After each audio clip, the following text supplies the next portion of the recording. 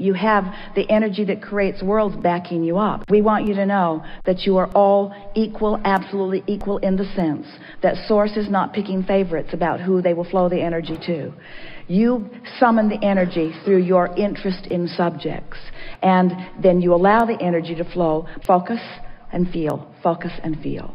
The only thing that any of you need to do differently is accept your worthiness, accept that Source is orchestrating on your behalf because you've been asking, and accept that it's very small, fine tweaking in order for you to begin to let the evidence in of what you've been asking for.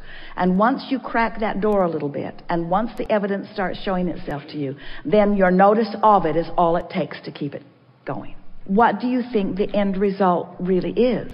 If you can get it that it's to be lit up, to be lit up, to be lit up, that it's for that moment, for that moment, for that moment, for that moment, then you don't ever have the energy dip in the manifestation not coming in the timing that you want.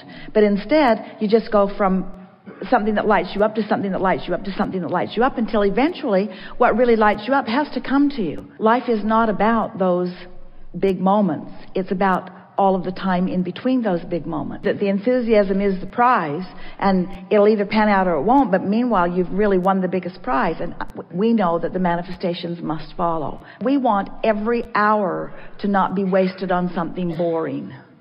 We want it all to be fun and all to be exhilarating. You don't let the absence of one shiny beaded thing keep you from another one, because there are so many that are around.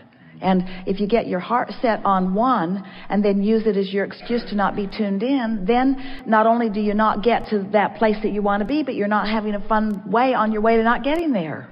Let's put it that way. We think you should have a really fun time on your way to not getting to where you want to be right now. If you're having a really fun time on your way to not getting to where you think you want to be right now, you have to get to where you want to be. It has to work out that way. But if you let not getting there fast enough, or not getting there directly enough, or not getting there through the avenue that you thought was the avenue, be the reason that you focus and then cut yourself off, then not only do you not get there, but you don't have fun on your way to not getting there. And we think you should all have fun on your way to not getting to where you want to be, because it's not possible to not get to where you want to be if you're having consistent fun. If there were a way that we could just zap you so that you would stop taking score, we would do it, but it would take a lot of fun out of your life.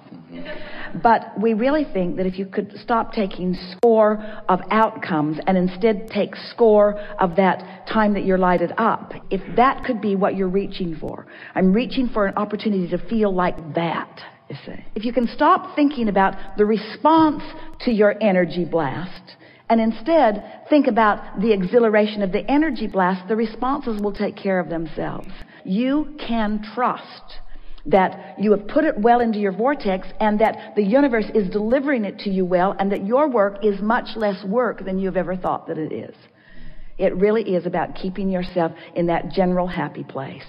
How specific should I be, or how general should I be? If we were standing in your physical shoes, this is the way we would play it. We would be as general or as specific as we need to be happy in any moment. And if general is boring, we'd get more specific. If specific is overwhelming or disappointing, we'd get more general. In other words, we'd just play back and forth like that. With this basic understanding, you could be so general that you're not pushing against anything, which means you could be floating in the ocean, or you could be sitting at the beach, or you could be in a state of meditation, or you could be almost in a light slumber. In other words, you could be in a place of non-resistance. And as you're in that place of non-resistance, an idea or an impulse is going to flow into your consciousness in the form of inspiration that is more specific. So what we're saying to you is, let the specifics be inspired. Don't try to conjure the specifics. Conjure the general, conjure the vibration, conjure the centeredness, conjure the good feeling, conjure the clear space, conjure the neutral zone, conjure the lack of resistance, conjure the good feeling, conjure that, and then respond to the inspiration. You want to get there vibrationally, and then you'll be alert to the impulse. Let the specifics come to you. Let them be inspired to you. They will.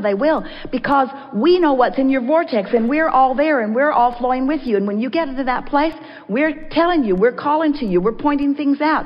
We are orchestrating rendezvous. We're giving suggestions to others. We're suggesting that they contact you. We're suggesting that they sift through the pile. We're suggesting that that's the one that they're looking for. There is so much help on your behalf. You have an agent that you don't have to pay who is really, really good, you see. But you got to trust, and you got to stay in that place of feeling good.